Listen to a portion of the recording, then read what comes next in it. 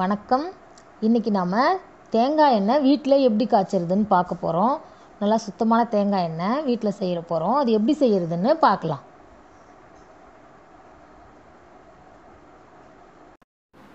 இதுக்கு நான் ஒரு 3 தேங்காய் எடுத்திருக்கேன். நம்ம இப்போ இதை உடச்சிக்கலாம்.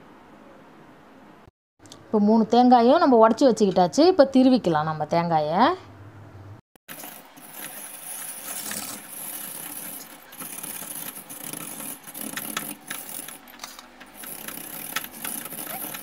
இப்போ 3 தேங்காயும் நான் திருவி எடுத்துக்கிட்டேன். இப்போ நம்ம இதை பாலாக எடுத்து அரைச்சிக்கலாம்.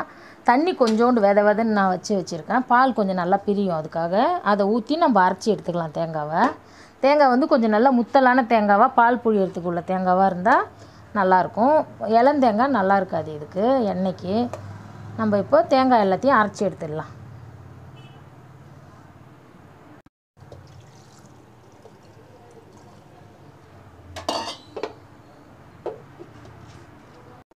இப்போ நம்ம இதை அரைச்சிட்டோம், வடிகட்டிக்கலாம்.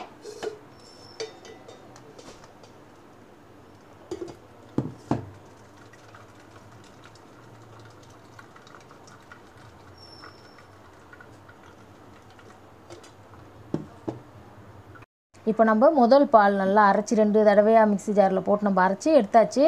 அதில் திரும்ப எல்லாத்தையும் அந்த சக்கையை 2வது தடவை போட்டு அரைச்சி வச்சுருக்கேன். இதையும் நல்லா புழிஞ்சிக்கிட்டு அப்படி வச்சிட வேண்டியது தான். இதையும் புழிஞ்சுக்குவோம். இப்போ வடிகட்டி அது சரியாக வரலன்னு சொல்லிவிட்டு நான் பெருசு எடுத்துக்கிட்டேன். உங்களுக்கு சக்கை வேஸ்ட்டு தான், அதை தூக்கி போட்டுடலாம்.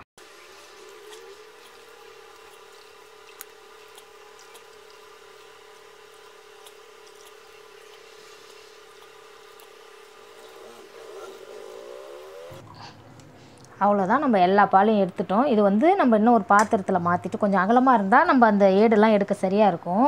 அதனால் இன்னொரு பெரிய பாத்திரத்தில் மாற்றி நம்ம ஃப்ரிட்ஜில் வச்சுடுவோம். இப்போ ஒரு 4-5 மணி நேரம் சென்று எடுத்து பார்க்கலாம். இப்போ நம்ம எல்லா பாலும் ரெடி ஆகிடுச்சு. நம்ம இதை கொஞ்சம் அகலமான பாத்திரத்தில் ஊற்றி வச்சிடலாம்.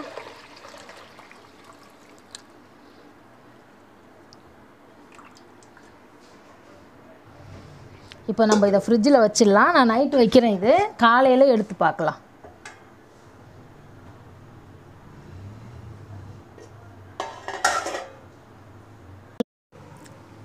நம்ம தேங்காய் பால் நைட்டுக்கு ஃப்ரிட்ஜில் வச்சோம் அரைச்சி. அதை இப்போ காலையில் எடுத்துருக்கோம். ஒரு 9-10 மணி நேரம் ஃப்ரிட்ஜில் இருந்திருக்கு. நம்ம வெளியிலே கூட வைக்கலாம். நான் நைட்டு அரைச்சதுனால வச்சேன் அதை.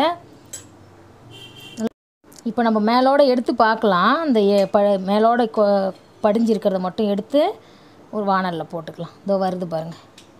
இது மட்டும்தான் தேவை நம்மளுக்கு.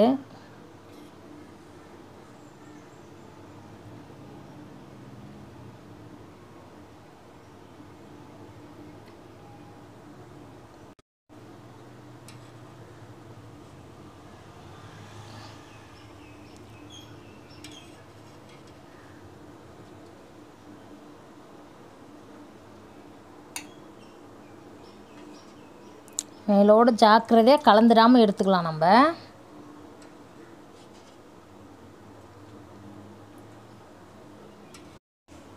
நம்ம எல்லாத்தையும் சுத்தமாக எடுத்தாச்சு.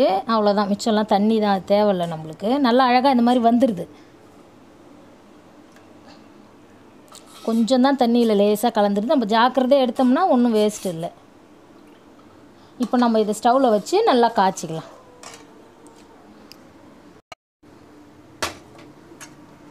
இது நல்லா நெய் மாதிரி தான் நம்ம காய்ச்ச போகிறோம். எல்லா தண்ணியும் நல்லா சுண்டி பால் வரணும், எண்ணெயெல்லாம் மிதங்கி வரணும். அது வரைக்கும் நல்லா கொதிக்கட்டும். நான் கொதித்ததும் மறுபடியும் எடுக்காட்டேன். தேங்காய் பால் இப்போ கொதி வந்துடுச்சு, நல்லா கொதிக்குது. அப்படியே கொதித்து அந்த பால்லாம் தனியாக முறிஞ்சி வரணும். அது வரைக்கும் அப்படியே நல்லா கொதிச்சிட்ருக்கட்டும். நம்ம விட்டுருவோம். நல்லா அப்படியே தீயை மட்டும் குறைச்சி வச்சுட்டு அப்படியே கொதிக்க விட்டுடலாம். நம்ம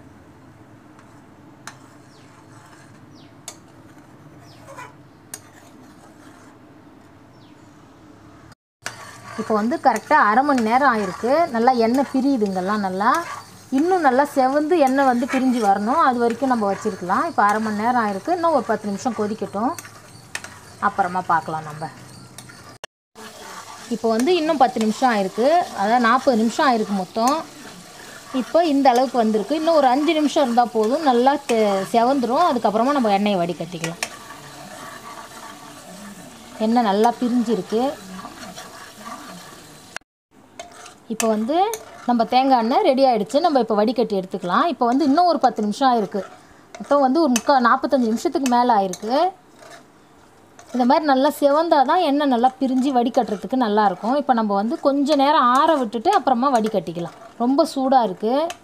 இப்போ நான் ஸ்டவ் ஆஃப் பண்ணிடுறேன். ஒரு 10 நிமிஷம் ஆறுனதும் நம்ம வடிகட்டி எடுத்துக்கலாம் எண்ணெயை.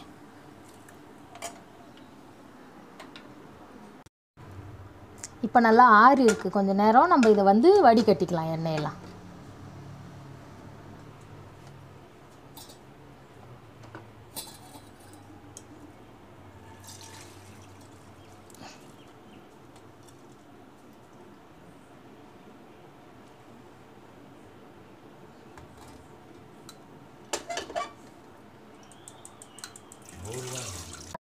இப்போ வந்து நம்ம 3 தேங்காவில் வந்து எண்ணெய் காய்ச்சணும். இது வந்து ஒரு 200 எண்ணெய் இருக்குது. 200 எண்ணெய் கொஞ்சம் கூட இருக்கும். இவ்வளோ எண்ணெய் வந்திருக்கு. இது இன்னும் கொஞ்சம் தெளியணும். நம்ம வந்து இன்னும் தெளிஞ்சதுக்கப்புறம் இன்னும் நல்ல ஒரு வடிகட்டுறதுல வடிகட்டி பாட்டிலில் ஊற்றி வச்சுக்கலாம். நல்லா சுத்தமாக ஆறட்டும். எண்ணெய் நல்லா ஆறிடுச்சு. இப்போ நம்ம இதை வந்து ஒரு பாட்டிலில் ஊற்றி வச்சுக்கலாம்.